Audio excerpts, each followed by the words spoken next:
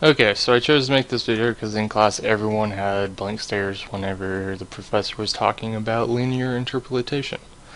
So I shall share my knowledge. Alright, so basically using example 4-5 again, we have the top number, which is 51.7, has a corresponding interest.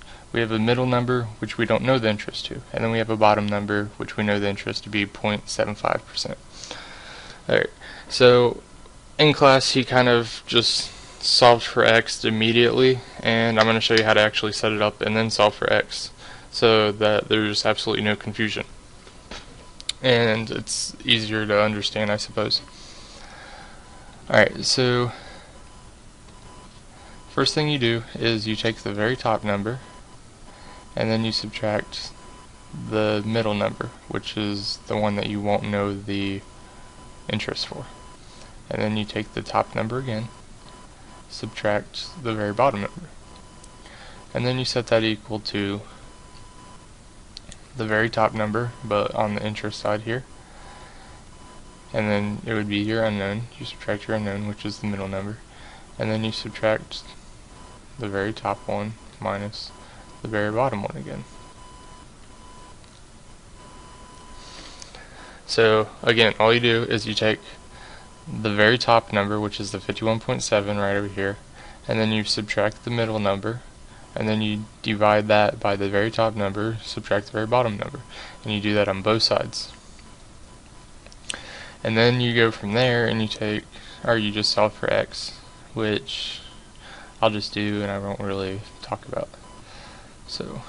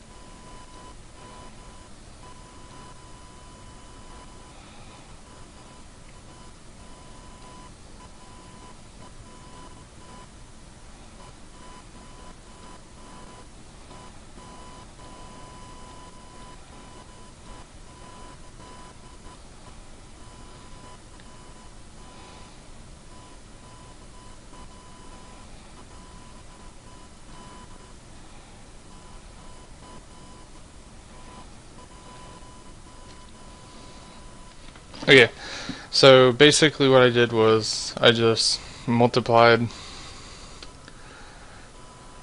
this bottom part right here over here, and then I went down here and I've subtracted this side right here, and then because it was negative x equals all this, I multiplied by -1, and then it just solves for x.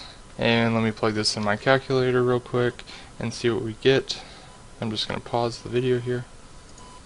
Alright, and what we get for x down here is x is equal to 0.0072, which is equal to 0.72%, which is what we found in class.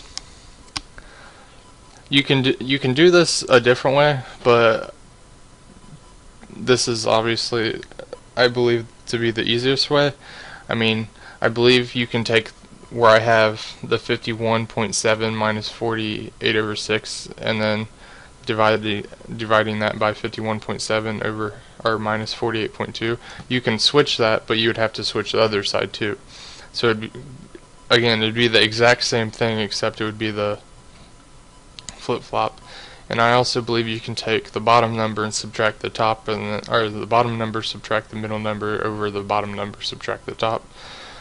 But for simplicity's sake, this is how I do it, and I mean, I find it to be easy. So if you guys have any questions, Ask the professor. Alright.